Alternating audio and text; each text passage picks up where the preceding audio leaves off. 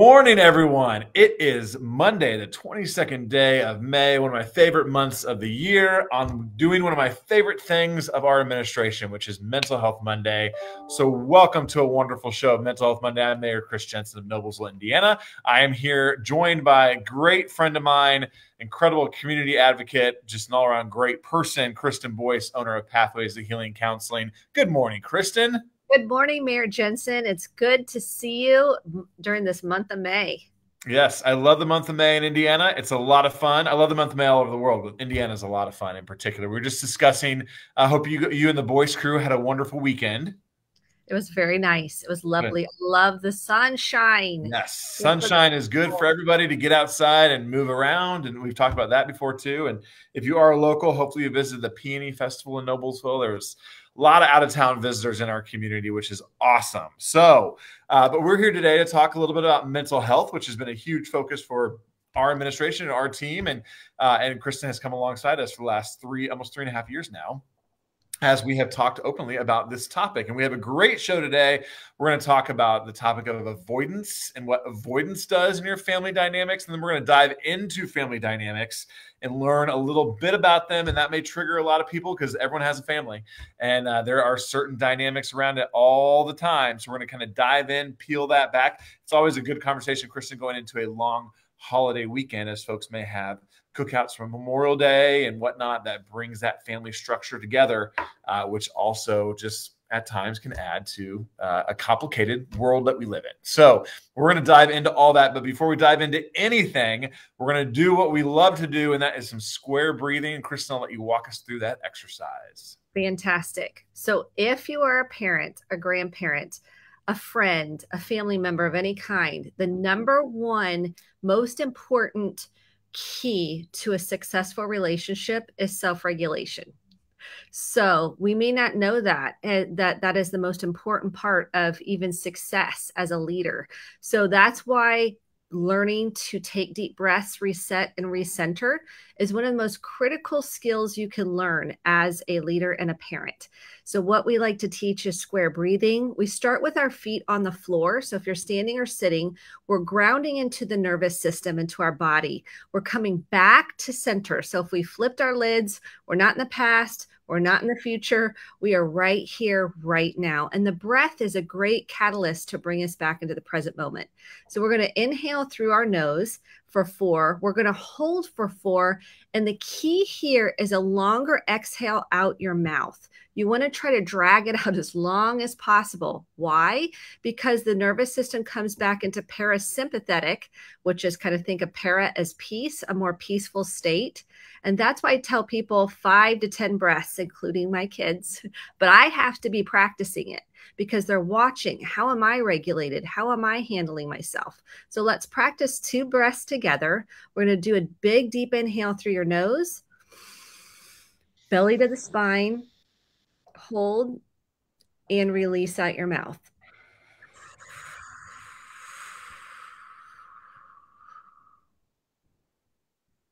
You can probably just feel it in your own facial expressions where you might have had more of a tension in your jaw or maybe felt tight.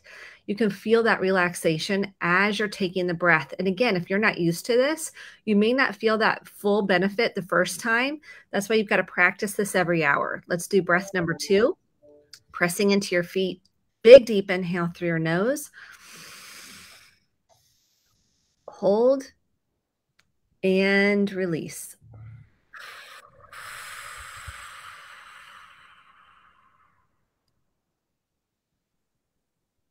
You're coming back into this moment right here. And just notice the difference. And if we keep continuing on, you'll notice even a bigger difference. The more you practice this, the more benefit you're going to have through your whole family system. And it's one of the things we say in our family often. We're like, okay, I just need to take a deep breath. And me just saying that for myself models what it's like to reset. Instead of getting reactive, I can respond in a more appropriate way. Yeah, I always say, especially as a parent, it's one of the best things that you can do. And I have younger kids, younger than your girls. But we try to, we've been working with our almost 8-year-old on Friday. Vivian will be 8. And then our 6-year-old boy who kind of get just in typical 8 and 6 year old moments where they freak out and scream and upset, or, Julie Jensen does such a phenomenal job of, are you hurt, or are you scared, or are you frustrated, trying to understand the basis, because they all sound like they're being, chased by a bad guy in the moment, and a lot of times they're just mad about something. So trying to dig through that, but then the breathing has been something that we, they're not perfect at it, no kid is, but they're starting to at least think about that, and they can now kind of do it on command a little bit, know what we're talking about at least. So as a parent, it's a huge thing. I do it throughout the day. You can instantly feel it wash over you. It slows me down for a minute, and I'm usually pretty high strung, as you can probably tell. So I love the breathing. I love the breathing. So I love that exercise. It seems so simple, yet can be just really foundationally, changing for you in a moment. So love it. Love the exercise. All right. Let's teaching how to drive too. When they're learning how to drive. I bet there's a lot of breathing going on. Clutch, no pun intended for me, as I'm like, just breathe. Yeah, just breathe. Just breathe. Because kids are important to get in the car before they get on the wheel.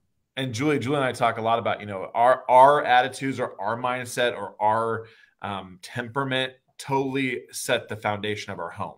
Then our kids react to us the same way we're reacting to them. And so it's not always perfect. It's never perfect, actually, but the breathing does help. So love that. All right, we're going to dive into a conversation that I'm intrigued about. It's something that I don't know. I'm not sure how much I relate to it. So I'm actually excited to learn more about it, because I bet I relate to it a lot more than I think I do. And it's the topic of the impact of avoidance on relationship. So the idea of avoiding, I'll let you kind of define it, Kristen. But I'm sure there are some people maybe sinking in their chair right this moment, because they love to be avoiders. And I get that. I am not an avoider, probably the opposite. My staff is probably laughing right now. I'm the opposite of avoidance. But I bet you I relate to this more than I realize. So let's talk a little bit about the impact of avoidance on our relationships. Very good. I think the key to start with is research. So research shows the more a family system is avoidant, and I'll define that, the less they will feel connected in the family system, and the more it negatively impacts mental health. And it's something more and more research is coming out about, because if we don't talk about emotions and how we're feeling and what's going on, chances are we develop less self-awareness. And why is self-awareness so important? Because then we can manage what's going on in our nervous system, our emotions, and respond rather than react when we're triggered or activated. So what does avoidance mean? Avoidance means we want to not go towards conflict, hard conversations, because maybe we want to have this perception that it keeps more peace in the family system. And maybe we want to, on the outside, look like we're the happy family that have it all together. And we're afraid if we bring the hard thing up, that's going to disrupt kind of the status quo of the family system. And it's usually learned. So it comes from generations of family systems that really are uncomfortable with conflict, and maybe there is trauma in the family system. And what do we avoid in family systems? What kinds of things might we avoid? Addictions. We might avoid talking about sex. We might avoid talking about drugs and alcohol. We might avoid talking about relationships in any kind of capacity. How are you feeling? What are some of the patterns? We might avoid how we feel. And we might stuff that down and not talk about our feelings because it isn't safe. Perhaps the family feels threatened if someone's upset or has a different opinion. So we just kind of don't go there. And what happens in young children is they learn not to have a voice and be able to advocate for themselves. And I'm seeing this play out really in a massive way right now in children and teens. And I was talking about this with my kids over the weekend, that we haven't learned social skills in order to be able, and not across the board, but in general, in order to handle the discomfort you feel by putting yourself out there and having a one-on-one conversation. So what I've seen is people will, and you'll see this, especially this has gone on for a long time, is in teens, they'll pull another party they'll talk to another friend, which is okay. And then all of a sudden they've talked to a whole group of friends. And now instead of going directly to the person they might have the issue with, we've kind of pulled in a group of people. That's called triangulation. And what that does is that mirrors what we see in family dynamics. So oftentimes kids will bring in what they know into friendship circles, into workplace situations, because that's familiar to them. That is a learned way to handle conflict or when they're uncomfortable. So why is this so important to learn to lean into that discomfort and have one-on-one conversations? Because this is a skill set that will transcend their relationships. So if they go on to have friendships, they go on to have work relationships or get married or be in a partnership, they know how to talk and work through hard things. But image can block us also from having those hard conversations because we don't want to look like we don't have it all together from the outside perspective. Well, I thought you hit on a funny thing because if you think of the word avoidance, you think that you don't want to talk about something at all. When in fact, it's maybe you don't want to talk about that hard topic with the person you need to talk about it with. And that then actually builds an even bigger problem because you're actually just going to bring more and more people into the problem that you should be addressing directly with someone. And again, this sounds all great in theory. I'm sure I'm super guilty of this triangulation conversation all the time. I'm certain of it. But can you kind of dive a little bit deeper into the idea of triangulation and what that does? Maybe how does that impact the people you bring in to the triangle? So let's talk about how it relates to a family system. Yeah. This is really important. And then we can kind of feather that out in other situations. So let's say we have, because I work with a variety of clients, let's say we have two daughters and a mother, okay, and a father. Let's say they're in a divorce situation. The mother then is upset with one of their older adult daughters, let's just say. And so they pull another daughter into the mix. They pull the sibling in and they're like, oh, why is, so-and-so Susie not talking to me? Why do you think they're upset with me? I just don't understand what I've done. Instead of going directly to Susie, who you are concerned with, you've now pulled the daughter into the mix. And so what happens is the daughter then feels in the middle. The daughter then feels like they've got to take a side. And this goes back to inner child work because it'll feel very young when someone does that. But then what do we learn to do? What does the family system learn to do moving forward, whether it's in a work situation or in a relationship? They learn to go to somebody else first rather than going to the person they have the issue with directly. Triangulation can be very unhealthy in the sense that it perpetuates generational trauma. And what does that mean? It can feel like we're ganged up against. It can feel like, I don't know why you're upset with me, but I can feel this dynamic going on in the family system that nobody's talking about, but I know you're mad at me. I know you're upset with me. Why won't you just tell me? And then not only why, and I know that you're mad at me, but I can also now tell that my brother Jim knows why you're mad at me. And now I'm really ticked off because Jim knows and you know, but I don't even know. And I'm the one that you're mad at. Yeah. And now I'm going to make up a story about why I think you're mad. So I'm going to make up a theory like, oh, you're mad at me because I didn't want to pick up your text. I didn't respond to your text.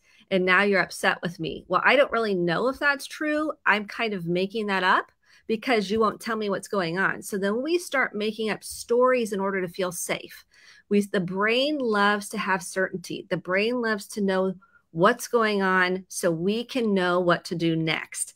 So story making then becomes a big part of how you function in life. So if someone looks at you weird, now I'm going to be like, well, they're looking at me weird because they're mad at me because of something I did and I don't even know what I did. So that's how it recreates itself. And even in relationships, you can think your partner is mad at you and you're like, I know they're mad at me. But we haven't really asked them, are you upset with me? And maybe the partner avoids because of their family dynamic. And they're like, I don't want them to be mad at me. So I'm going to say everything's fine, which we know feelings inside not expressed. Because we learned that in the family system, it wasn't safe to really talk about it because the other person's going to get mad at us.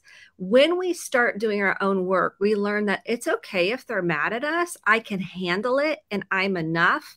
It doesn't mean I'm a bad person. I can tolerate it.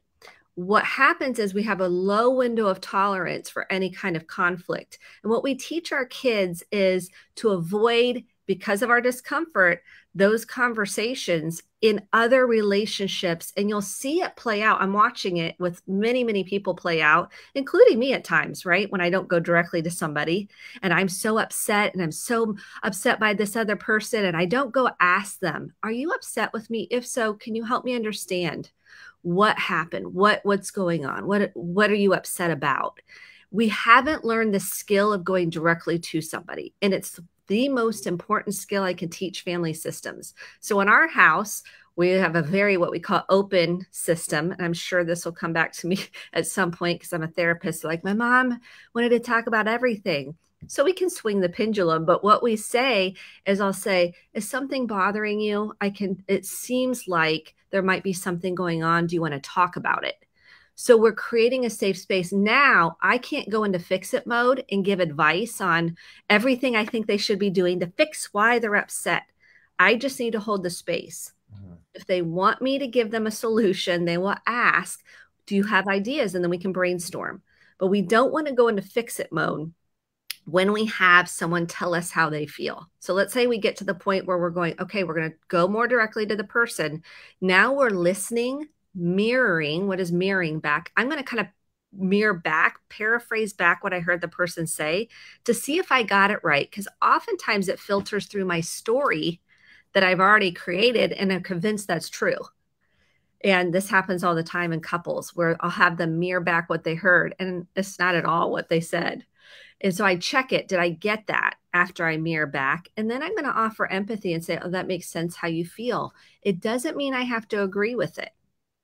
So we really need to be teaching kids at a very young age communication skills, and that it's okay to bring up hard conversations. It's okay to question things. So if they're like, well, why are you doing that? Why do we have to, as a family, get up and then do our chores? That's okay. Let them question it, and you can explain it and then say, how do you feel about it? Well, I don't want to. Okay. Sometimes we have to do these hard things we don't want to do. Let's take 10 deep breaths. Let's get it done. Let's knock it out and move on. We want to be a process-oriented family system. What do I mean by process-oriented? I mean, we can question things. We can lead with curiosity about each other and about myself. I can feel my feelings without someone getting upset. Now, if I'm taking my feelings out onto somebody else, that has to be managed. That's not what I'm saying. We are self-regulated, and it's okay to have a variety of opinions and emotions in the family system. We can talk about them. We can name them. We can identify where they lie in our bodies, because a lot of times we disconnect from our bodies. That takes time because we didn't learn that. And that's okay. We're going to fumble and bumble. At least we're leaning into conversations about many different topics, talking about alcohol use, talking about growing up. Was alcohol a central part of your family system? Talking about how food was used. Do we go to food for comfort? Talking about our bodies and body image. We tend to shy away from those things. Sex, we talk about, we don't want to talk about anything related to sex, including with our partners, money, finances. People think the finances are the root of the issue. It's not. That's a symptom of a deeper issue. And we've got to peel back the layers of, why are you avoidant? Why are you avoidant? Let's dive into why you feel so adverse to going towards some of these harder conversations, because you're going to teach your kids to do the same thing. Yeah. So I have like three things I want to ask about. One, first of all, I forgot to say at the very beginning, if you have any questions during the show, feel free to type them in the chat. Happy to dive in and try to take them here. If not, we'll get them to you later. Or if you just want to say hi, let us know you're watching. That's great too. But please feel free. The chat is open and happy to take that feedback. Second thing I was going to ask about, one thing that I have struggled with at times is just the fix-it mentality, especially in my marriage with Julie. At times, I think we struggle, and I personally struggle of just letting people sometimes be upset about something and to let that sit for a little bit. They're allowed to feel that, where I want to, if it's identified, I want to not only apologize if I'm wrong, which is probably like 90% of the time, and then but then fix it instantly. And then I want it flipped back instantly to that great Facebook family that we all are. And there's definitely nothing between the, below the surface. It's all great. So I think I want to touch on that. And then I was going to ask about the triangulation. Is there ever a time within triangulation that it might be okay to use? Do some people really use that as a gossiping kind of factor, or is there ever a chance that folks just want to like check like, hey, I'm upset about this. Am I right to be upset about it? And check it with someone else. Does that make sense at all? And you can tackle any of those comments there in any given order.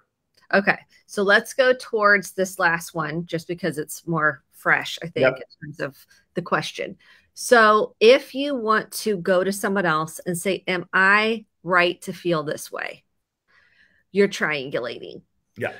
I figure that's an excuse, right? It's something because you're trying to ease you want acknowledgement, you want to be understood, you're trying to ease. I'm not saying it's all good or bad, right or wrong, because that's a dangerous place. Sure. I swim in the gray. So there may be instances where that's appropriate. For example, if you need assistance with a mental health issue, you need to seek outside support systems. That's okay. If you need to seek a therapist, you need to seek 12-step program, and you need help and you need to process because you're maybe projecting some of your own stuff, that is understandable. So I don't want to make it so black and white. The other piece of this is if you want to go to somebody else, ask yourself, what am I looking for from that other person? Am I looking for, and I'm not saying you're not going to do this with maybe a best friend that you have this vulnerable relationship with. You do need some people in your life that are support systems to you. When it becomes maladaptive in family systems, especially, is you are backdooring an essential conversation that will manifest itself at some point. If you're trying to do an intervention, for example, that's a different conversation. That's more applicable to somebody that may be struggling with a serious addiction and you need some support services in order to help that person. If you're in denial and you're rationalizing, minimizing, those are red flags. Those are red flags to say, why am I minimizing? Because I don't want to face the truth of what's going on. That's an individual work to be done that needs to be addressed to break the triangulation pattern. It is a really important deep dive because triangulation looks normal for a lot of people. It looks normal. It looks like me pulling in my aunt, my uncle, my sibling, my other kids is just how we've always done it. And I don't see the harm. There's great harm because people will feel like you're going behind their back and it creates distrust. And then a person doesn't learn how to go directly to the person they have the issue with. And it can manifest in so many things. And I don't want to say exactly how it can, but I do want to say for a couple of reasons, affairs, because we're not going directly to our partner. We go outside to somebody else and we find comfort in that. That is serious. So that's why this is so important. And then the second piece on wanting to work through it and fix it, I just want to say, yeah, that makes a lot of sense. Yeah. It does, because we want to feel better. We want it resolved. And we want to know we are owning our stuff. We're working through it. We're getting to the other side. This has been a big stretch for me and many others, is learning that my timing may not be the same as someone else's timing. My partner's timing. And I'm one that wants to jump in and resolve it and they're not ready. And I have to say something like, when you're ready, I'm available. And then I'm going to take my deep breaths and soothe myself through that. And I think we have to acknowledge that, just because you apologize or you go straight to it, you've at least done your work to lay the groundwork for them to think through and understand, but you can't expect it to be instantaneous. Exactly. And it can be uncomfortable, especially with teens and kids too. They want to feel better. And then if the other friend perhaps isn't ready to work it out, that's really hard to sit in. It's really hard to sit in when they've said, I'm sorry, what else can I do to repair it? And they're like, I don't know. And so then you're like, okay, I've done what I can do. I've taken responsibility for my part. Now I have to sit in that discomfort of someone not being in that same place you are. And that's tough. Yeah, that is tough. And so, with the remaining time we have here, I want to talk about because I'm sure there are a lot of parents here that are probably going to work on themselves. They're thinking through triangulation, myself included, what that looks like in my life. How do I, and I think every day I'm trying to be the best parent I can be to set my kids up to be the best parents they can be and trickle down the way. But if you see your kids in a triangulation conversation, now, whether it be you being involved or you're just seeing them with their friends, and we all see it, and we all have kids at different ages where they're talking to Susie because they're all mad at Sally. You know what I mean? They're ganging up, and nothing's worse than 3 8-year-old girls, man. Boom, it's real. So how do we talk to our kids in a very simplistic way to help them understand this? I mean, besides modeling, we know that's the best, always the best, but how do we talk to our kids? This is so true, and I want to say that it's one of because your stuff can get activated if your kid's on the back end of it and they're the gang up one, like they're being ganged up on, or they're on the other side of it. So first of all, I've got to check my own stuff. So that's first, because that's real. Second is I have had this happen many times in our family. So we've walked through this even recently. And I think the key to this is let them process with you how they feel. And now we even kind of role play. How can they have a conversation with this individual or with the group? And so we go directly to them, and then I'll role play. So I'll say, you be them, I'll be you. Let's reverse it. I'll be you, you be them. And so what happens is they gain some confidence because it's scary. People are afraid of rejection, abandonment, to be left out, to be shunned, that is so scary. And so that is what they're afraid of. And so acknowledge that. And then we're going to role play. And if they say, well, what if they just still are mean to me? And I said, that's a possibility. How are you going to handle that? How are you going to nurture yourself through that? So role play the conversation. Start with, I feel sad because I'm not sure what I've done. Can you help me understand what's going on? Are you upset with me? Ask direct questions. Ask for examples. And this is dangerous with couples. I'm saying this specifically for friendship issues, because then the kids can start to understand. Their brains aren't fully developed. So they will abstract talk like, you always don't talk to me at lunch. Okay, well, I feel like I am talking to you at lunch. So help me understand what that looks like when I'm not talking. Give me an example of when I don't talk to you at lunch, because their brains need examples in order for them to create understanding. And then we say, okay, what can we do to move forward to heal this? And a lot of times they might not know. They can go to the school counselor. That's also a resource if they need help. The key here is empowering them to go directly to the person, as scary as it is. That's our most important lesson we can teach. Now we start with some communication skills. Start with I feel. Do not use always, never, or but. Strike that from the conversation. And then when they get home, they're going to need to process what happened. Mm-hmm. So, and I've had kids call up and you're going to call the person up and say, hey, can we talk? Not a texting. This is what we're not going to work it out over text.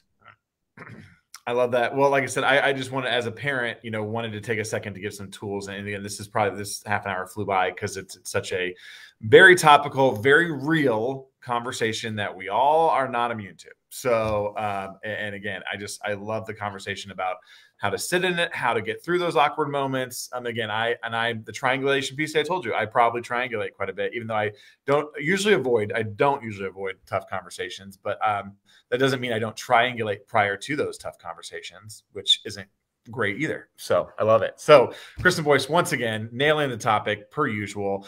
Real quick, first of all, next month, we're going to talk about addiction. And I think we have a special guest from our friends down at Fairbanks, who are just an amazing resource in Central Indiana around addiction services. So I cannot wait for that conversation, because we've talked openly on the show about that is the root of a lot of challenges in our society right now. So looking forward to that. But if I'm struggling with a mental health challenge right now, if I know someone that's struggling, if I wanted to tune in and, hey, I'm on my wit's end, where can I turn right now? First thing is, if you need help, 988. It's the new 911 for mental health, 988. They have trained clinicians on the other end that can help you. And this is what I've taught my kids too. You can text or call 988 if you ever need anything mental health wise. If you're suicidal, having any suicidal thoughts, I don't want to be here, or anything else that you're struggling with that needs more intensive work, I highly recommend therapy. If there's lots of programs around that are low cost or free. So Indiana Wesleyan has a program. We're looking at CTS. They have a program. Any graduate school that has a counseling clinic offers free to no cost therapy. So there are resources out there for those that need assistance. Please know you're worth it. It will change generations, not only for you, but it will trickle down to the family system. And there's no better investment. So put the Starbucks aside and invest in your mental health. It's amazing. Awesome. Well, in the meantime, keep breathing, and we'll see you back here next month. Again, Kristen Boyce, thanks a million. Appreciate you. Thank you.